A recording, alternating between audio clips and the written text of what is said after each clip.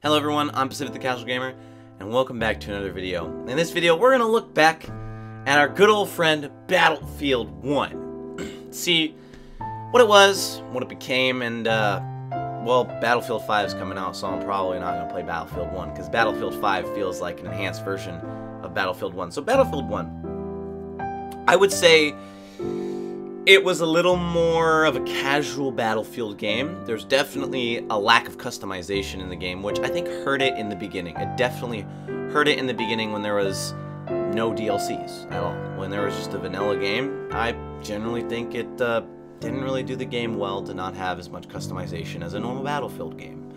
And you felt less unique, yet the squad play felt so much better in this game than Battlefield 4.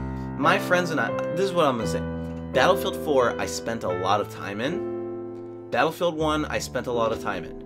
Battlefield 1, I spent more time playing with friends than I did on Battlefield 4. And I had some good friendships on this game. I had met my friend Fry. I still sometimes talk with Fry. We played Battlefield 1. Ragnar and I have played Battlefield 1. We made videos together. My friend Gosmer, I played Battlefield 1 with, and we had some good times too. You know, me and Rag and Goss, all three of us. Sometimes we'd have more people. Like, I know a guy named Adam, and Adam and I played Battlefield 1. So, you know, there's good times on Battlefield 1. I learned how to fly a plane in video games in Battlefield 1 really well. I mean, I could fly planes in Kerbal Space Program, right?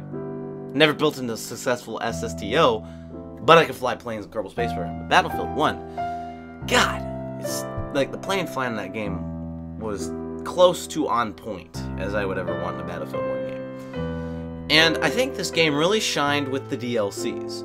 What I liked about the DLCs in this game was that they took risks to being unique. Okay, the first DLC, I call it the French one because that was the armies, you know, the French that they introduced. The French one had a feel of like, you want some World War I maps? We'll give you 4 maps. They all kind of look the same. They all kind of feel the same, but it's World War I, right? With the trenches and the fields, and they even felt unique, you know? There was the one with all the pillboxes on the hill and like the little tiny river. There was the one with the wheat fields where if you played Frontlines, it lasted forever and it looked like the moon by the time you were done. Then you had Verdun with all the fire everywhere. Verdun, I think, was a really good map because it did what Operation Locker in Battlefield 4 didn't do for me, which was it made a map that, you know, was just head on, pure gunfights, and it did it good for me. And, you know, Fort de Vaux was okay. I think it was just because that map was gray. I didn't really like it. And then you got one of my favorite game DLCs ever, which was They Shall Not Pass, the Russian one. That one added like friggin' 6 maps that were all good. Except for the one in the Kremlin. I didn't really like that one, but I don't like urban maps in general. But those maps were so good. I remember when that first came out, I think I doubled my playtime just playing those 6 maps on Battlefield 1. And then, of course, the other 2 DLCs, or 3 DLCs, you know, the ranked mode, like Rainbow Six Siege, Battlefield 1, absolutely failed miserably. Not worth it at all. And then the other 2, which was the Amphibious Warfare, and the last one, which I think added large-scale maps. I didn't even play a lot of the last one. Those ones were okay.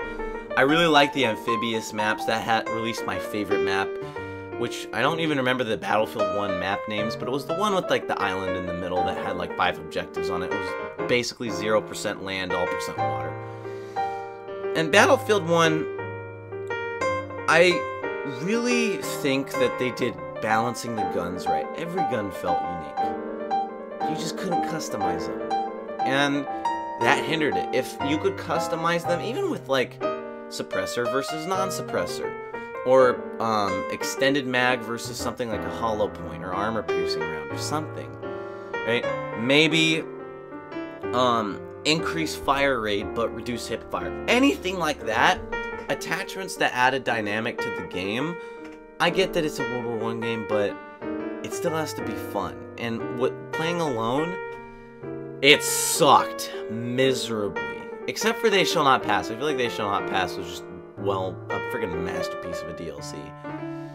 But Battlefield 1, I think, taught us a good lesson.